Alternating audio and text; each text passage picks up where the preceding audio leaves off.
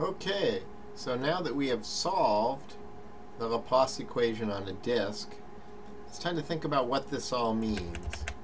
Let me begin by getting rid of a lot of this and make a little room. Okay, good.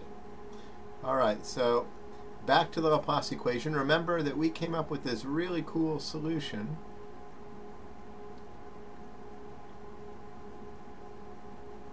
U of r theta is going to be a constant, which I'm going to call C0, plus a sum of little bits that vary with r and theta. Okay, so we end up with a Cn cosine of n theta plus dn sine of n theta.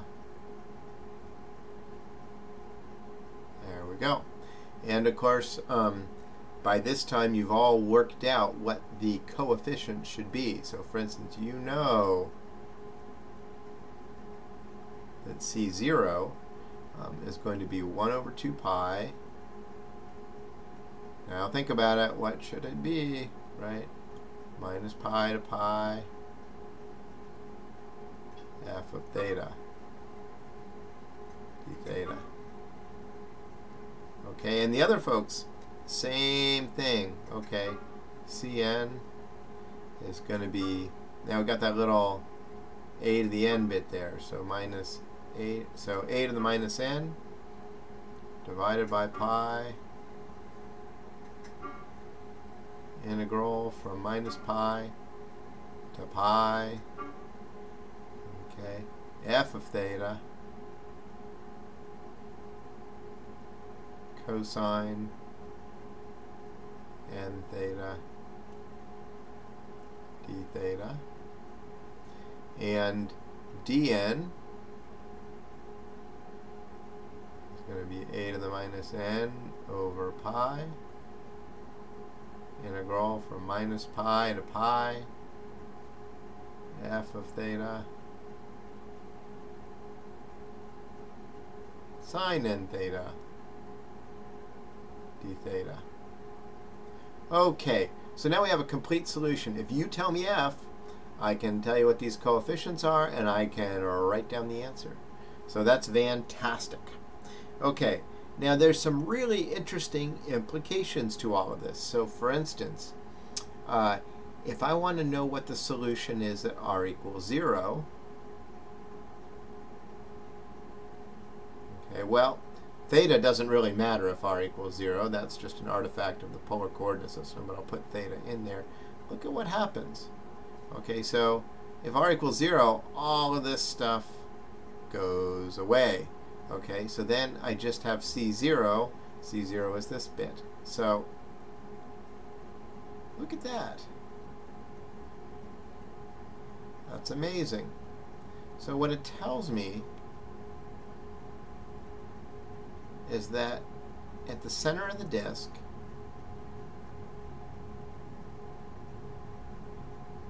the temperature is the average of the boundary. That's a rather remarkable result. It's kind of what you would think, but it's still remarkable, okay, in a sense. All right. In fact, okay, you can extend this more, and you can say that so you can rescale the problem and say, in fact, that if I have a disk of area A, another way to think about this is that this is equal to 1 over 2 pi A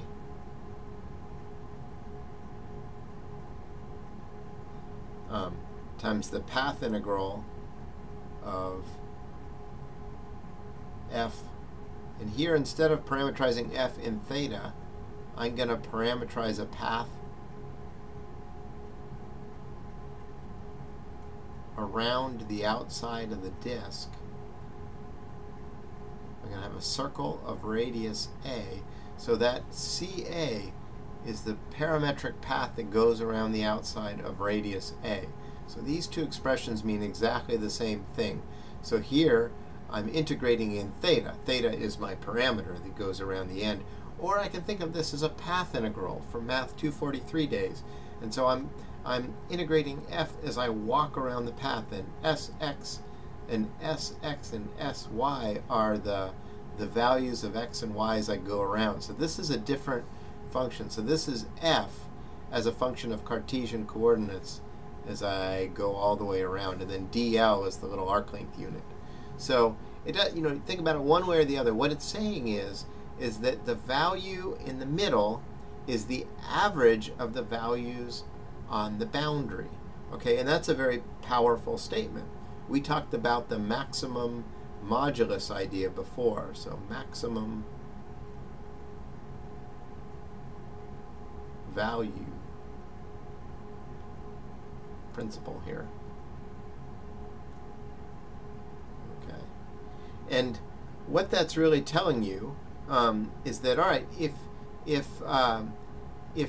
you have a solution to the Laplace equation, okay, the maximum value of u occurs on the boundary. So if del squared u equals 0, u achieves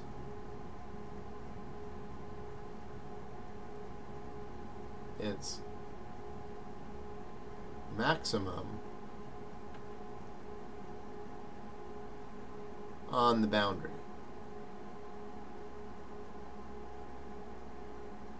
of the domain.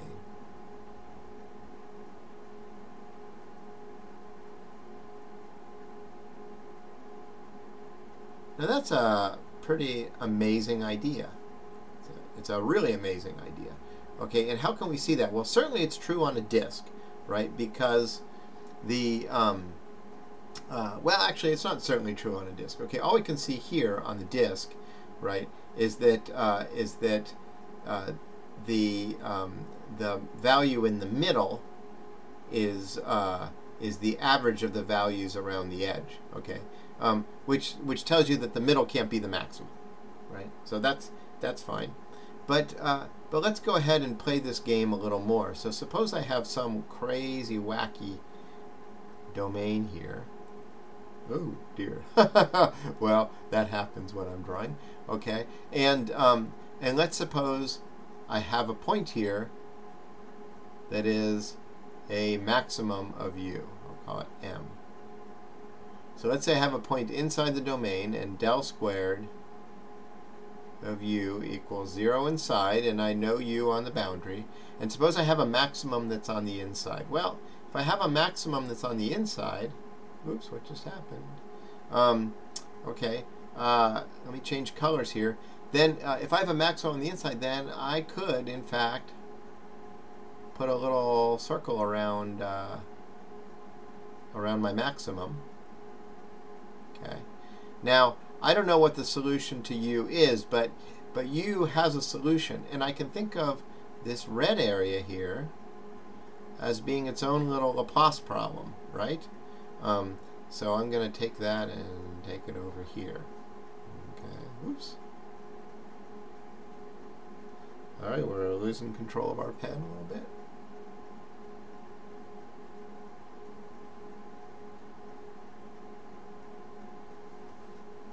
Sorry, I'm just losing control of things here. Oops. There we go. Okay. So,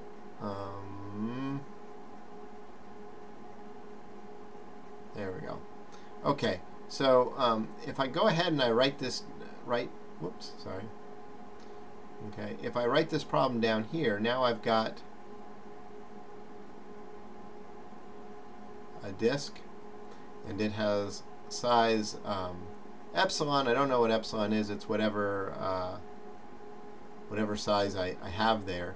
Now, just the important thing to know is that I have some boundary conditions here. I don't know, you know, whatever they are, they come from u. Okay, so u has a solution. it's got some, so I take whatever value u has in here and I stick it on my boundary here. Now I go ahead and I solve the Laplace equation inside here because it's a solution. So I'm just taking my scissors and cutting this out, putting it here. The boundary conditions are whatever the solution was in there. And you can see that it is impossible for m to be a maximum, because if I examine just this little subproblem, I know that the solution at m is the average of these solutions on the boundary.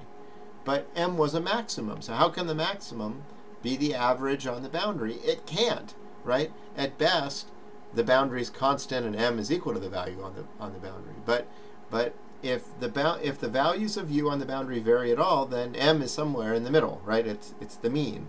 Okay, so it's impossible for this to be a maximum, for this value here to be greater than the values on the edge.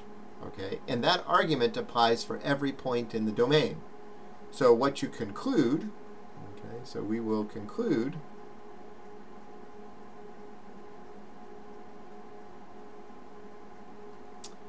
it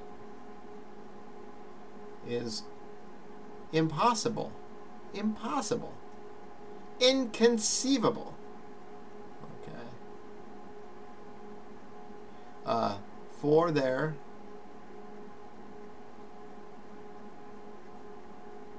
to be a maximum in the interior. Okay. Now I'm going to leave it to you to prove that the same thing is true for a minimum. But in fact, it is also true that it is impossible for there to be a minimum in the interior. So therefore, if I have a solution to the Laplace equation, it achieves its maximum and its minimum values on the boundary. And that is really cool.